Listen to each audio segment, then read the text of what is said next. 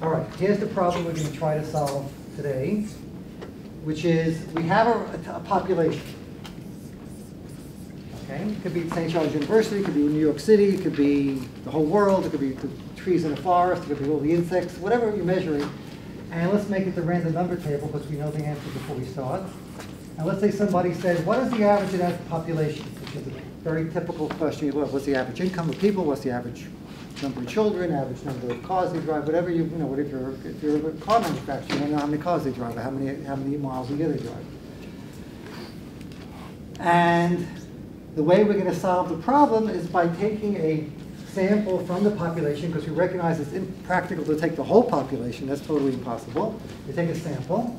Usually the sample should be representative, shouldn't be too small a sample because you want to have a chance to be representative of the whole population, but you don't want to make it too large either because it takes too much time to access that many people.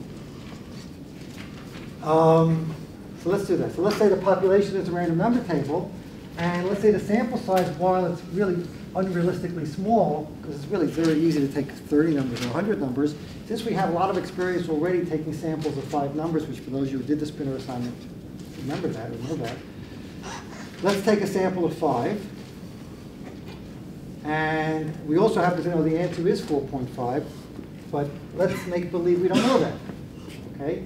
So in the case of the random number table, we want to know is the, maybe I think I left out a sentence, what I should have told you to explain this. Somebody has a random number table in their book. Not our book I have to actually verify it happens to have an average of 4.5. But make believe somebody has a new book that was just published, and for some reason either they're a little paranoid or they're not a little cynical. Maybe, and in fact, believe it or not, the New York Times published an article several years ago that said that a lot of these random number tables are in fact wrong. So that's not so crazy to think maybe it's wrong. Somebody says, is my random number table truly have an average of 4.5? That's the question you're trying to answer. That's not just academic interest, you really want to know. But it doesn't have to apply to random number tables, it can apply to any population. You know what the right answer is supposed to be, and you want to know, is my population the right answer or not?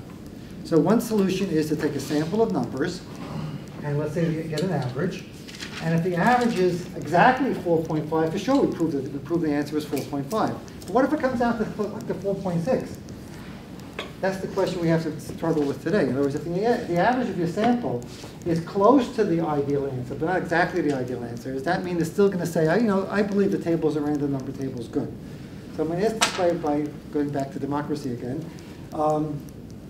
If you got an average of 4.6, and you're trying to prove the average is really 4.5, how many people would say that 4.6 is pretty close to 4.5, and therefore I'm willing to accept the statement that the table is a pretty good table? Or how many people would say 4.6, even though it's close to 4.5 mathematically, it's still not 4.5, and mathematics would pretty much require perfection. It's not 4.5, and therefore the guy who claimed his random number table is a good table is making a mistake or lying. It's not a good table. Those are the two choices. So let me take the second choice first. How many people feel that 4. Let me write this down as in the right terminology. Since this was stat 1, I wouldn't be writing this down yet, but since it is stat 2 and we're reviewing this, I'll remind you of the hypothesis testing procedure. We expressed the two possibilities, namely the average truly is 4.5. Again, I'm using the Greek letter mu here, mu, which is pronounced me in Greek, by the way, but it's like an M sound and it's like a U sound, this sort of a mixture. The mu, which is, all right, is 4.5 is one point of view. The other point of view is the average is not 4.5. There's only two possibilities. Either it's a perfectly good table or it's not a good table, which makes the whole chapter 9 and chapter 10 so easy. There's only two possibilities, almost like true or false. We call the other possibility the alternative hypothesis. This is called the null hypothesis. That's why the whole chapter is called hypothesis testing. We're testing between two different hypotheses.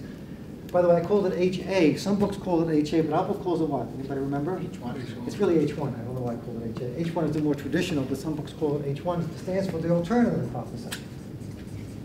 And the more advanced statistician get H2, H3, H0 and H1 is more than one. Alternative hypothesis.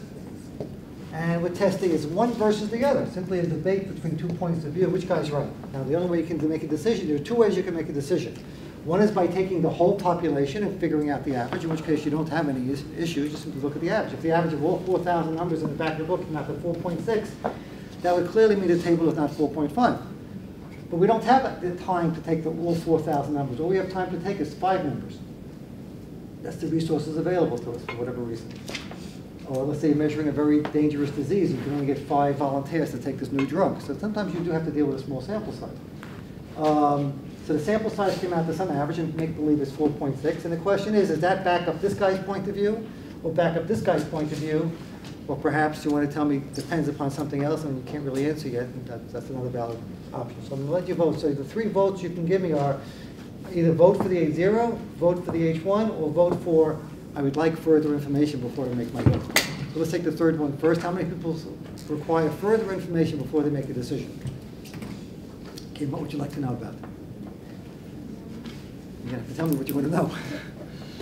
Just tell me what. The meaning of life, what would you like to know about?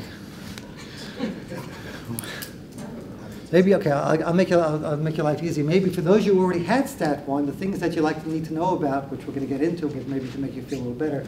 What is the sigma of the situation? What is the alpha, the significance level, 0.05, and that other stuff? Maybe that's what you're thinking of. But we don't need to know that for more advanced. Right now I'm looking at this, so maybe you never saw this before in your life, and you have to make a decision. So nobody has any further requests for information unless you have a question. Oh, no. Now, so now the question is, how many people believe that the H0, 4.6, since it's technically not 4.5, proves that the H1 guy is right, by a show of hands? Anybody believe the H1 is right? Okay, 3 people so far. And how many people believe that it proved the H0 is right? No. It's about 4 or 5 people. Again, I can't get everybody.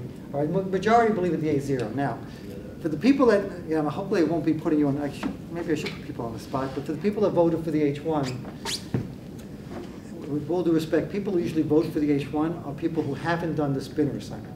Now, I'm going to ask you, have you done, not the whole spinner assignment, I won't embarrass you for that.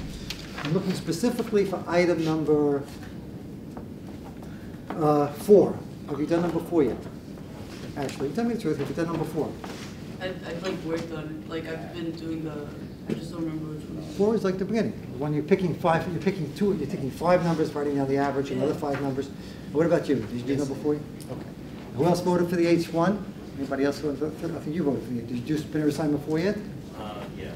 Okay. Now, if you did splinter assignment number 4, which I'd like you to take out, if you have, you should bring it with you because we discuss it in class all the time. Go down the list of numbers. Now, let's make 2 assumptions. Let's make an assumption, first of all, that our random number table, or the Excel, where they're coming from, either way, is really a good, really does have an average of 4.5. If you took millions of, ran between, a million times and take the average, it'll come out to exactly 4.5. Let's assume that the equation is right that creates those random numbers.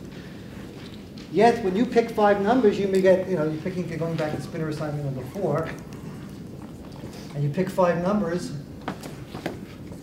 and the first time you do it, you got a 4.8. The second time you got a 4.2. The third time you got a 6.0. The fourth time you got a 3.6. The point is you're getting 5 numbers all the time, and you're not getting 4.5, 4.5, 4.5, 4.5, 4.5, Aljo.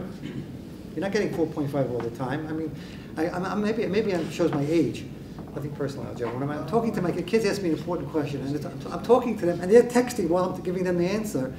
So what are you? Oh, I'm texting my friend about something else. I mean, how can you talk anyway? If you ask me a question, I'm giving you an answer. So I'm amazed how many people text while I'm talking. Okay.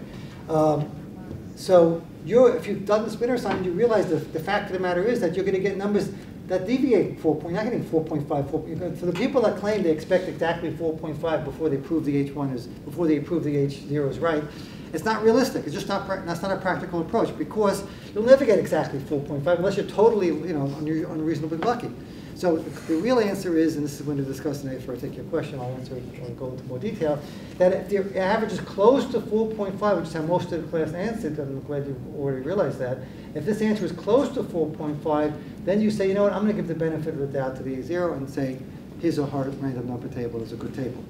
I understand that because my number wasn't an exact 4.5. No, there are many numbers, there are 200 numbers. My question is though, with the hypothesis testing, isn't it that why you have less than or equal to, just so that just in case you don't get the exact 4.5 to prove that the HO is correct? Well, you're saying correct. In other words, maybe you just understand it. Maybe you're putting it in the opposite direction. What you're saying is correct. That if the average of your sample is, in other words, let me, without trying to answer your question, but let me answer by just making a general statement. The central issue we're going to have to deal with